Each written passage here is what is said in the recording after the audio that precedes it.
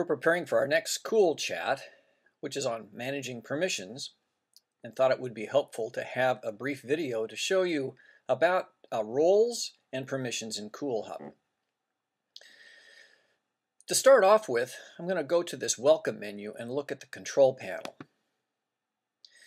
It's really difficult to understand much about permissions without understanding something about roles. So I'm going to take a look at the roles here, and you can see that there are 11 types of roles in CoolHub. Your role in CoolHub determines your level of activity and the type of responsibilities you have in this community.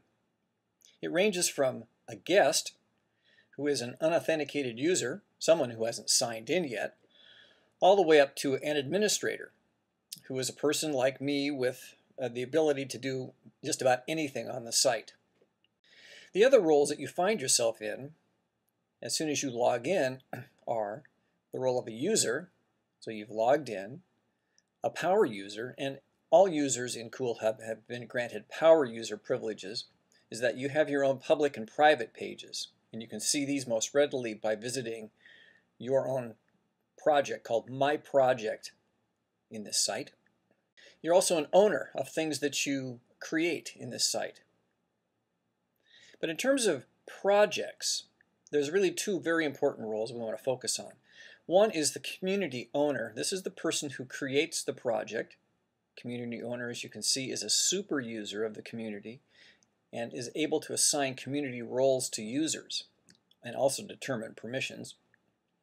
And a community member is someone who joins a project or is invited to join a project and has a role in that community. But a community member can't set roles for other people. Using my administrator's view of this panel, let's click on the Actions button over here for Community Owner.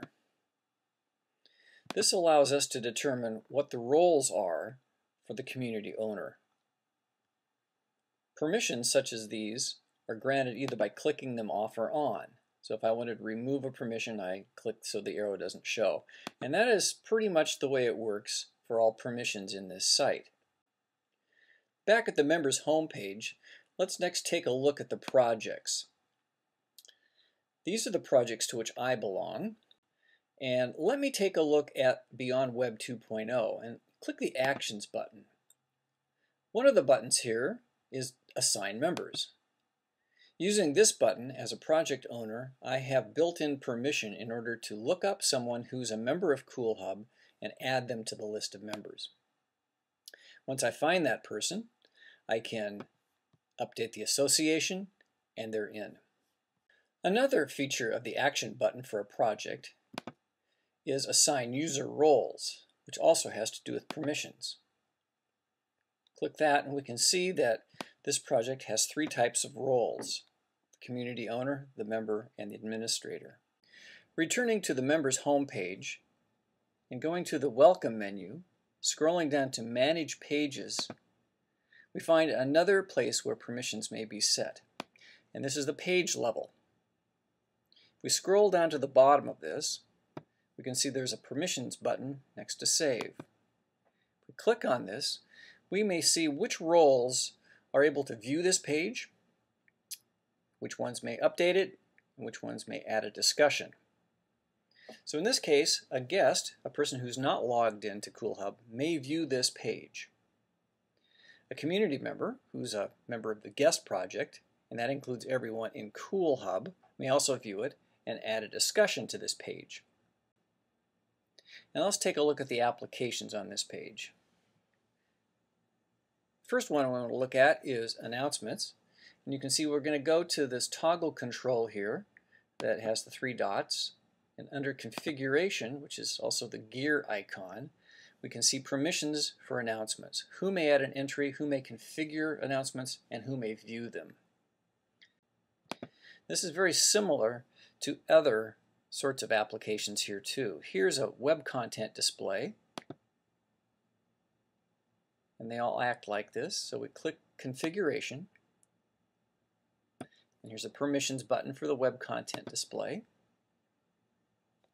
And we can see who is able to configure this type of application, this specific application, and who may view it. So we haven't given members of the project the ability to configure this specific web content display. It might be a good idea to give other members the ability to do this. Depends on the nature of the project and how open you want the collaboration to be. In this case, our web content display is pretty much just informational and doesn't really need to be updated by any member of CoolHub. Here we are at the blog in a project that I own, and let's see where permissions are here. First, let's check the three dots, the configuration, and here's the permissions button. And this allows us to see who's able to view the blog and who's able to configure it. These are the settings that come by default when you create a new project in CoolHub. So if you wish to change these permissions, you have to go through this Permissions tab, click on another role to add or subtract, and then submit the changes. In addition to the top level permissions for the blog, next to blog entry is a permissions button that does something different.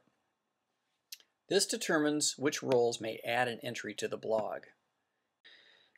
So there was one here, there was another set of permissions here, and there's another set here, and this is for the individual blog.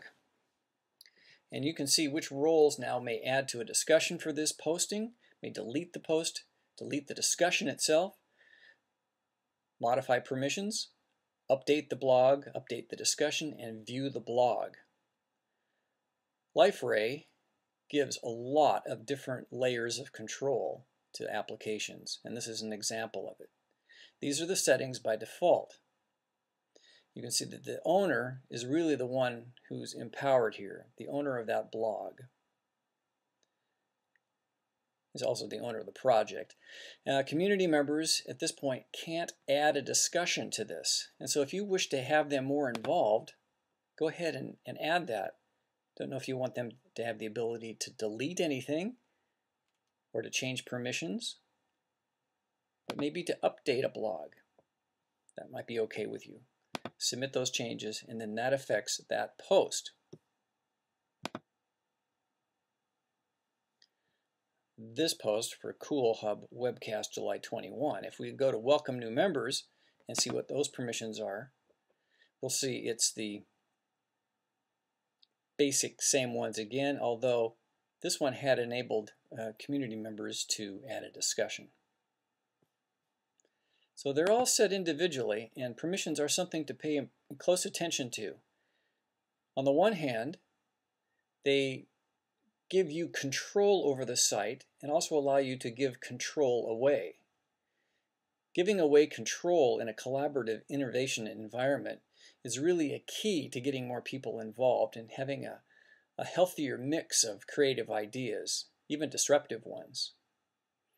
But you don't want it to devolve into chaos either, where different members are just eradicating parts of the project at will. So use your judgment. Maybe start off by giving some control, and then as time goes on and members get used to the site, giving members more and more control through the permissions.